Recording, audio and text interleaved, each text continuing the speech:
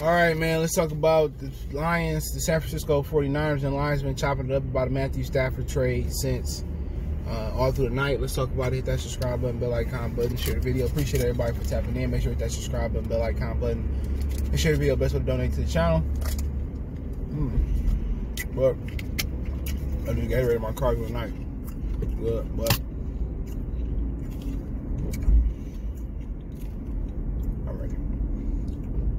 But they said the 49ers offering 2 second-round picks and 2 third-round picks. And I heard the Saints offer the first and the conditional third and fourth.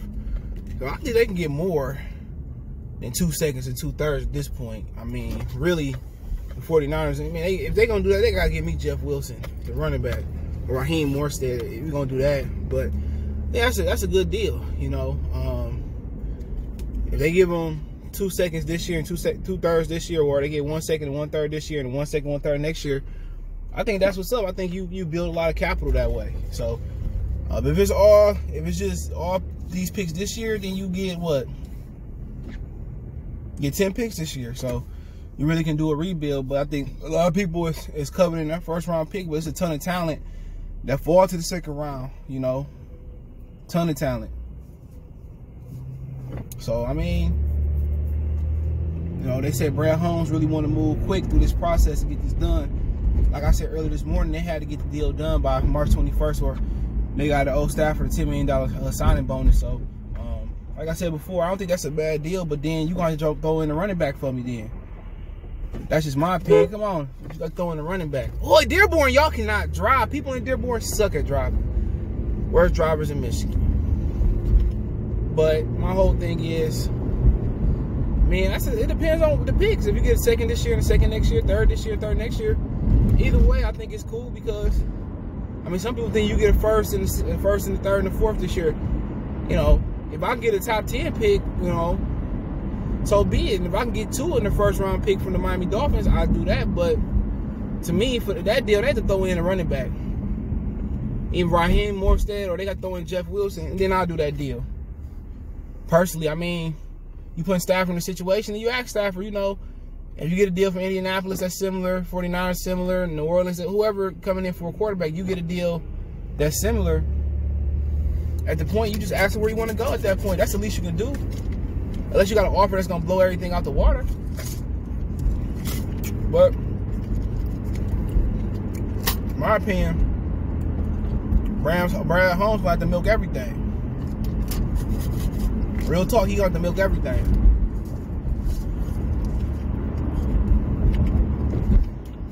Sorry, no good. But don't mess up the accuracy of this trade. Don't mess up the accuracy of this trade trying to get it done quick. That's my issue. Get it done right. You hear from the 49ers, now if it's a deal like 2 first-round picks this year or something like that, then you got to do it. If it's something that you just can't pass up. But my whole thing is, don't try to be quick, because March 21st is a while away. Try to get the accuracy of the trade down pat. You know, call Indianapolis, call, you know, the Cowboys, call all these teams. Let's see who got the best hand.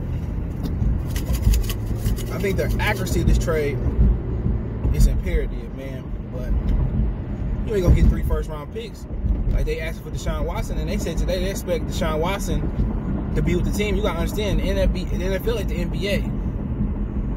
The NBA, you know, it's a player, so the NFL is not. So Randy Moss said the days we shutting up and we just playing, it's over with. I ain't too sure about that. Damn. But sorry. But I mean, we'll see. But if Deshaun Watson, if they don't trade him, what are you gonna do? Retire? Or are you gonna show up and play? Question: he gonna retire or show up and play? I don't know. But you know, Stafford trade, I think that's a good 49er trade, just as long as they throw in the back. Either Wilson or Morstead. I don't want Tevin Coleman or the other one. Jeff Wilson, Raheem Morstead, you throw me 2 seconds and 2 thirds. However they do it this year, or split between this year and next year, we can do it. You know, and if they start draft right, if you got 3 second-round picks this year, or even 2, you can come away with a play. You can trade 2 first-rounders, 2 second-rounders, and move into the first. You know, you get 2 thirds and 2 seconds this year, it's a wrap. As long as you do what you're supposed to do with it. But, you know, people got this imagination that you can get 3 number 1s for Stafford. You get 1 or 2 or 3 for Stafford. No, it's probably not going to be the case. You know? Probably not going to be the case. But I think the deal, as long as they give him a back, the deal is great. It allows the Lions to rebuild in the, you know, the early to mid rounds. And really nobody know what they evaluation of the roster is. It just seemed like the evaluation of the roster from the GM in the past and from the fans have been totally different. Especially from Bob Quinn. Bob Quinn liked the linebackers. He didn't think they had a D-line problem. I think when you look at the picks they go into this draft with, obviously a quarterback is somewhere on the thing. But then if you can bring in a Dak Prescott or, you know, somebody that you trust at court, if you can bring in Dak, it's going to open up the draft. I'm telling you, if you bring in Dak Prescott, it's going to open up the draft. Because then, you know, you can take a receiver if Smith dropped to you. I think Smith going to drop in the draft because of his measurements and his height. I think he's going to drop in the draft. So you can rush around to get Smith and you know, replenish your defensive line, find the right tackle. Find some line. You can find linebackers all over the draft. You can find them all over the draft. You know? But, you know, I think that's a good deal. I mean, the Lions better get it back out of there. You know, give me Jeff Wilson. Shit, it's Stafford, y'all. Y'all talking about y'all franchise quarterback. And then the question is, you know, once you get over there, can he win or do we find a way to lose? If you go there and lose in 49, it's going to be hard. I think he's a better quarterback than Jimmy Garoppolo, in my opinion. You know, but then again, you know, just like Jimmy Garoppolo missed that throw in the Super Bowl last year, Matthew Stafford stayed missing critical throws or important throws. You know, that's all I'm saying. He stayed missing them throws. But everybody want to ignore that. That's my issue. He ain't gonna go out there and win it for you, but in San Francisco, you don't have to win it. You know, not every game. Run the ball, play action. It's a simple offense. I expect Stafford to pick it up a lot. And I think he's a better thrower of the ball than Matt Ryan, so he might go over there and change the power in the NFC for real. For real. If you take less off his plate, he might digest his food a little bit better. But I think he might be the most talented quarterback that they had, Kyle Shanahan had, that I can remember, visibly other than RG3. Because Matt Ryan can't make all the throws. Not with the arm of Stafford got. So, you know, Jimmy Garoppolo and Stafford kind of remind you of each other. I think Jimmy Garoppolo going back to New England though when they cut him, if they do cut him and get Stafford. But that's a good deal. I just want to get Jeff Wilson or Raheem Mostert off that roster. Then I don't have to worry about drafting the back that can help DeAndre Swift. Now I got 2 young backs. That's how I look at it.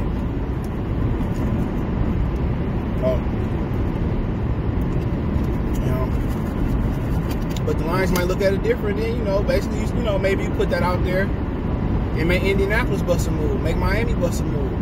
And, you know, if Miami not in the move for trading for a quarterback, this just might tell you that they might believe in Tua, or they might be drafting one at the number 3 spot, which is Houston's draft pick. They might be drafting one. You know? But with Charles at New Orleans, number 1 pick, that's going to be 28, that they was offering to the Lions, I heard. You could trade 2 1s and go back to the 28 spot. 2 2s, excuse me. So, depends on, you know, pretty much how they want to look at it. But I think it's a good deal. Just throwing one of them back. It's Raheem Mostert, or Jeff Wilson, then we got a deal. They got their quarterback. Stafford will be 32 this year. You know, we got the compensation. And I think that's adequate, to be honest. As long as they throw it back in there, I'm happy. You know, maybe they get one of that dude from, that was from Stanford. I always forget his name. And he ain't really balling over there. Maybe it changed the center or help the defensive lineman cat. They picked a couple of years ago in like the top 3 or 4, 5 picks. But I think it's a solid trade. I just want one of them backs in there. And now I want none of the other backs. I want Morstead, or I want Jeff Wilson, then we got a deal. You know? then that's, you know, the Lions can open up as much as $40 million in cap, with the cap going down this year. But you hear they might add another game to accommodate that cap. So if they add another game to accommodate that cap, that's a wrap. But like I said, man, they got other guys that they can trade or release and get compensation or get, you know, more draft picks. But I think them sitting at, if it's just 2 2s, you know, this year and the 2 3s this year, I think it's a situation in which they can make a quick rebuild if they hit on these picks, because you can fire receivers late in the draft. My whole thing is they bring Galladay back, or some people like Allen Robinson, he from the D. You get them, you get one of them. You draft Smith. If you get a guy like Dak, if you don't get a guy like Dak, you gotta take a quarterback. And then, to be honest, if you can't solidify the quarterback going into this draft, you think Smith the best receiver in this draft, you take him, or you take the defensive lineman from Alabama. Then you roll on from there. Let's just say they do get Dak Prescott or a quarterback in free agency. I think they should get Dak. Okay, that's my opinion. If Dak out there, you know, you get Dak 1-2 year deal, see how it works. Then at number 7, you know, if you still, you know, you still there unless you move down, I think Devontae Smith, because his size gonna fall. Get Smith, bring Galladay back. Later in the draft, find you a right tackle, find you an interior lineman.